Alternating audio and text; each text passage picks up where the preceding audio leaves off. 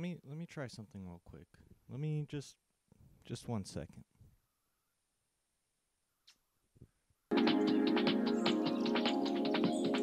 Hello guys, welcome back. Hey, everybody likes lists. You like Watch Mojo? I like Watch Mojo, so Let's do a list for this channel. People will be liking lists and top 10s and stuff. Now, the subject of this, I can't really narrow it down, so it's just going to be top 10 things. It just pertains to me, but since I'm an arrogant motherfucker, it should pertain to everybody. Number 10. The amount of unread emails I have, it is quite amazing. Let's take a look. What's it at? Oh! That's pretty nice. At a certain point, a lot of people would be like, oh, it's getting overwhelming. I got to read them. No, at a certain point, you find zen with your unread emails. And, maybe even one day I would want to pass on this email to my grandchildren so then they could build the unread emails through generations and generations, and maybe we could hit the 100K mark, maybe 1 million unread mark. I'm aiming for the moon, baby. Number 9 has to probably be my fart hands. How do I do this? Hey, the beat go off?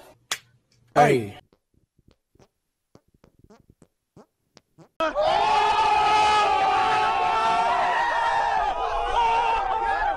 It's been a unique talent that I've probably known about since middle school, and I'm not really even sure how I found out about it, but when I did, oh my god. And I've yet to meet another person who could do it, except one person. Shout out to Abel. Shout out to Abel Chavez. Maybe I could be somewhere else rather than making YouTube videos. Huh? I could have been big. Could have been rich off this. So, nah, boo-boo. Stick your head in doozy. Number 8. Sweet tea. Sweet tea is the nectar of the gods. I can't really put my finger on what exactly makes it so good. It could just be that they put just heaps of sugar in it. But specifically McDonald's sweet tea, that shit hits the spot. And I've had it so regularly now that it's pushed into the dangerously addictive state. So my life is kind of screwed from here. I'm going to be drinking sweet tea my whole life. I don't care what it does to me. May get cancer. Whatever. Sweet tea's good. Hands up, I'm guilty. Number 7. My regret of not speaking Polish. That's... This one hurts, guys. This one really hurts. I can't connect with my relatives. I can't talk in my native tongue. My blood means nothing. I'm just an American fucking scum.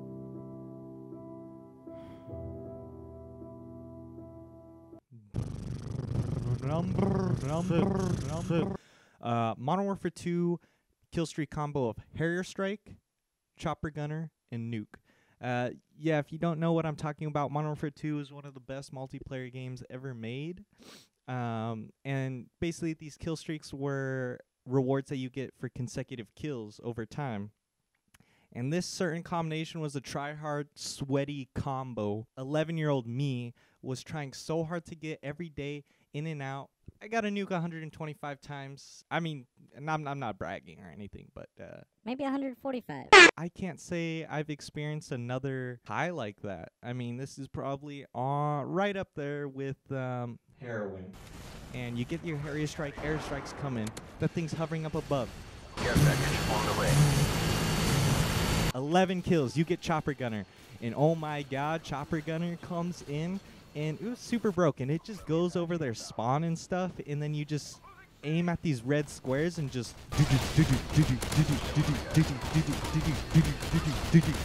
kill after kill after kill. You hit the 25 kills, you see it pop up, hit the button, you hear this countdown, get it, play it for him.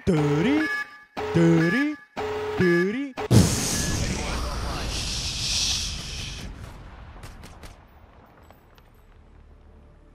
Care package on the way. What the heck was that? Damn, that was a nuke. Are you serious? Number 5. The feeling of driving next to someone for a while on a road trip. So you're driving along, And no one could fathom going at your speed. That's the thing with me. I'm always going like 10, 15 over, so I'm speeding past anybody. But you find the man or woman who's going as fast as you, and you guys are just speed brothers till the end. We're talking going for an hour to two together, side by side. And there's something so poetic about it because, like I said, man or woman, you don't know. You don't know this person's race. You don't know their nationality. You don't know their gender. It's such a pure relationship. And the only thing that's connecting you is that road, baby. With the exception if they have a PT Cruiser and a PT Cruiser with wood panels, then there's no connection from the start. They could honestly just go to hell because I ain't driving with them for shit. One-handed straight into hell. Kobe.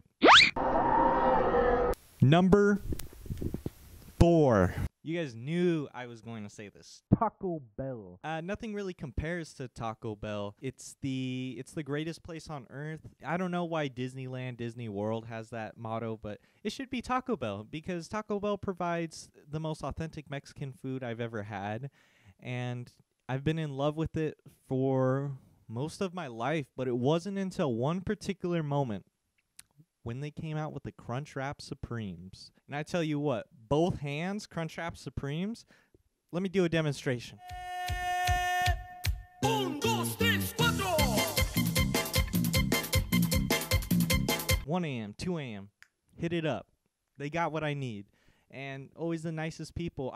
You know what's funny is I've been there so often, but I don't know anybody's names. I feel like I should have like a with the amount of times I go, I should have the experience to be like the closest friends with these people. But you know, deep down, I think Taco Bell recognizes me for my service. They know me like that. They like me. Number 3, the Interstellar soundtrack. Time, space. What does it all mean? I don't really know. But watch Interstellar because Interstellar has the best soundtrack out there. It really pulls the movie together, not only on top of it being filled with special effects, great themes, and just overall a great story and movie in general, but the soundtrack is what really pulls it together. The organs produced by Hans Zimmer. God bless you, Hans Zimmer. Please have mercy on my soul. But it's one particular track in that whole movie that really got me on the edge of my seat. I remember in the theater being literally on the edge of my seat. It was the No Time for Caution scene, and these organs start playing. It just jumps in, just building up tension. Just let me set up the scene. So you got Mr. Car advertisement for Lincoln guy who's trying to dock his spaceship with this spinning like home station because Matt Damon Asteroid Boy blew that shit up. Spoiler alert, I'm sorry if you haven't seen the movie and you want to see it, but that shit starts spinning, and then Lincoln Boy is like, we're gonna match up. So the intensity builds because it's like, how is he gonna do that? How is he gonna do that? And so he just starts spinning. That music kicks up, and it's it is one of the greatest scenes in cinema.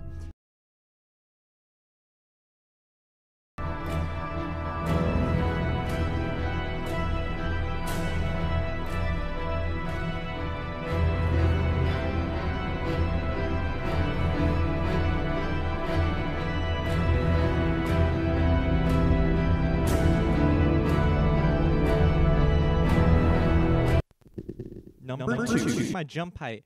Again, natural ability like the fart hands. I discovered this probably a year or two ago, where I just started, I don't know why, but I just started jumping a lot and jumping everywhere. I noticed that I had like a higher than average without training. I'm pretty sure I could dunk with training.